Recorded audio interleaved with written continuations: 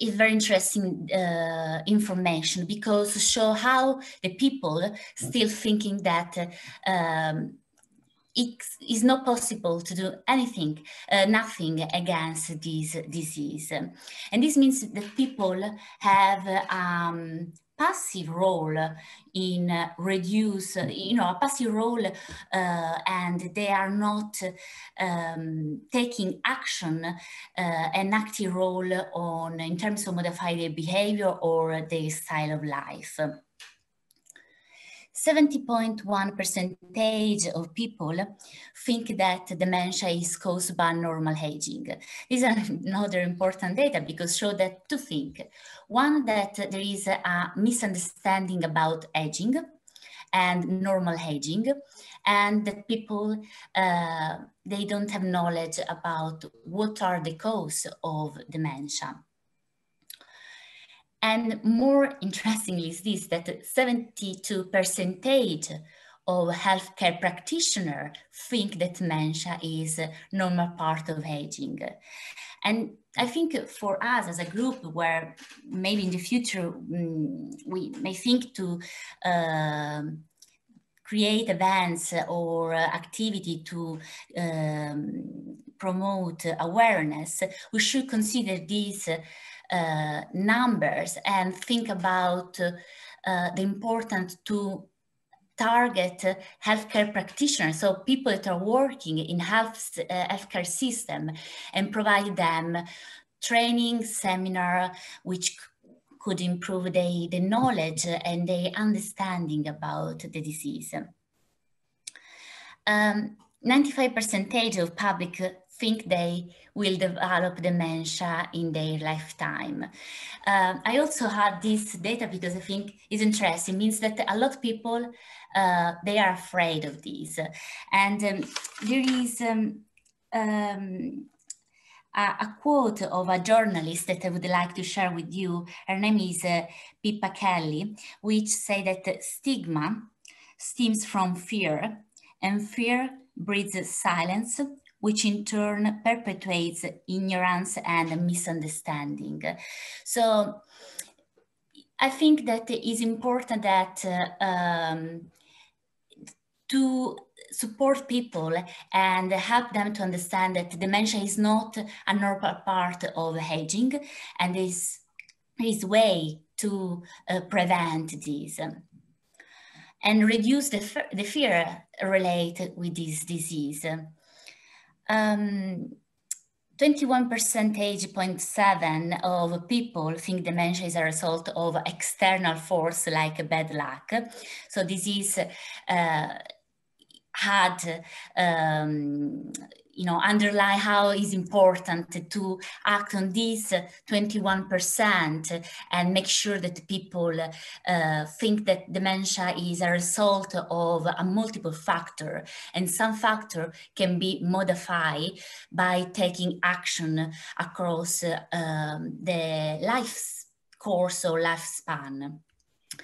82% of people would like to will take a genetic test to learn about their risk, and 45% of response think that the lifestyle factor play a part in developing dementia.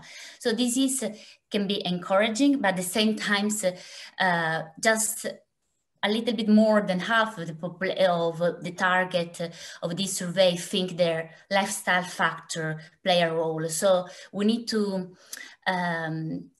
go and speak to the rest of the population and make sure to increase this percentage. And I also had this other data that say that men are more likely to hold stigmatizing views about dementia than women. And this can be interesting if for later, if we are thinking at some events, is important. I think we have to consider and take in consideration the fact that probably we need to create some activity event in order to reach this specific target that can be men respect women. Age of the lifespan, there are a few factors that are more important than others. And I think that this infographic can provide us 2 points of reflection. The first is that prevention is not just about individual, but is also about policy. It's important that government and nation are working together to create policy that enable change of style of life and promoting health styling and quality of life across all the life.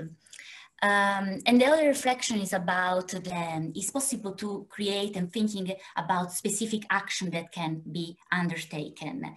And I suppose that the research should progress to find some specificities in terms that what intervention works best in one specific moment of the life, and what kind of intervention we can provide to create awareness or target specific behavior that can be smoke or physical activity, for instance. And this is open another topic that is about researching the best way and the best program for a specific target of population to share the knowledge and transfer the scientific funding in order to modify the behavior, motivate and modify the behavior of people for in promoting a health style of life and brain health. The last slide that we want to share is a sort of hoping, and this lady with a bicycle that is riding forward. And I think that what the message that we want to share, the fact that research can progress and do more.